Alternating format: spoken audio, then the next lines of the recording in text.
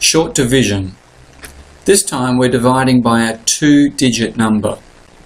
Hopefully you've already seen the video on how to divide by a single-digit number, because we're going to be following the same rules, as you can see down the bottom here.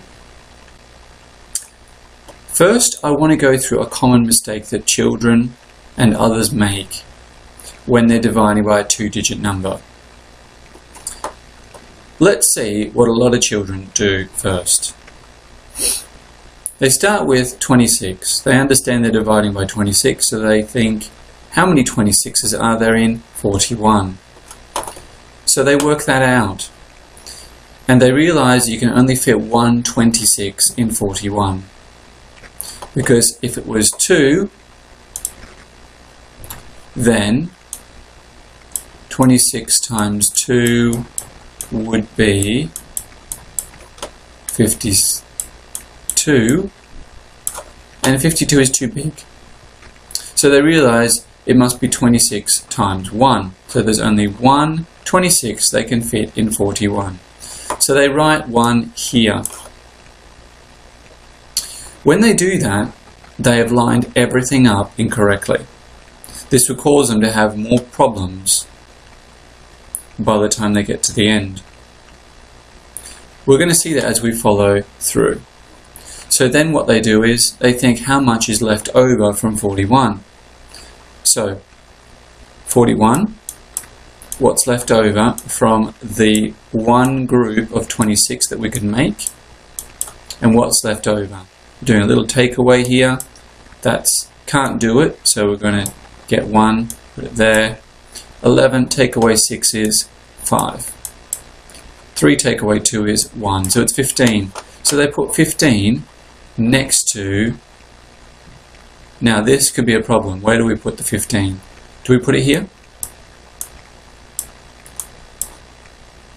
See, children are very confused then, many times, once they've made this first mistake. Let's see what should have happened. So let's get rid of this mistake and this. Let's start again. Let's do it the correct way. How many 26s are there in, what's the very first thing? 4.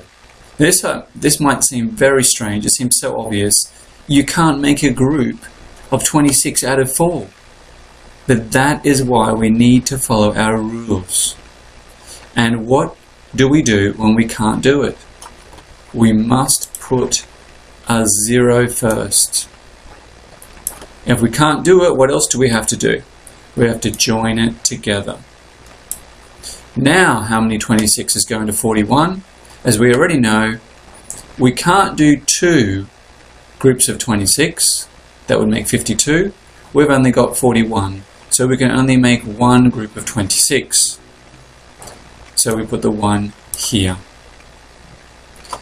Now what's left over, we've already worked it out. It's 15.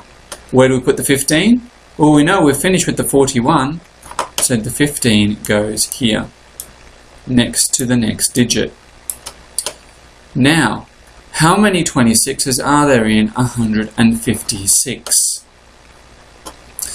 Now this could be a little bit difficult to work out in your head, so we're going to use some estimating. 26 is about, it's close to 30. Now 30 times what is going to make 156? What can help us instead of 156 is just to get a rounded number for this as well.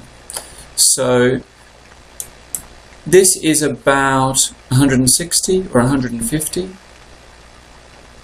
I'm going to use 150 because I've realized that if I use 150, 150 is in the 30 times table. How many 30s do we need to make 150? Well, how many 3s do you need to make 15? You need 5.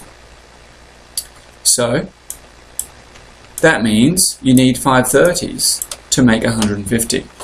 So this possibly could be a 5, but we need to know whether that is really true for the exact numbers now, because we used numbers that were rounded, that were approximately the same as these. So let's try 26 times 5, and let's see how close we get to 156. 5 times 6 is 30, leave the units there, 10s go in the next column. 5 times 2 is 10, plus the 3 is 13. That makes 130. So we can get 5 26s from 156, but we still have quite a leftover if we do that, because 5 26s is only 130, but actually we've got 156 here. Can we fit one more 26? Well, let's see. 130 plus one more 26, what does it make? We can do this mentally, can't we? It's going to make 156,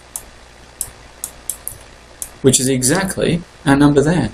So we will not have anything left over, and it's not 5 because we've added one more. Yep, so it's actually 6 groups of 26. So we want to put a 6 up there. There is nothing left over, so there is no remainder to put at the end.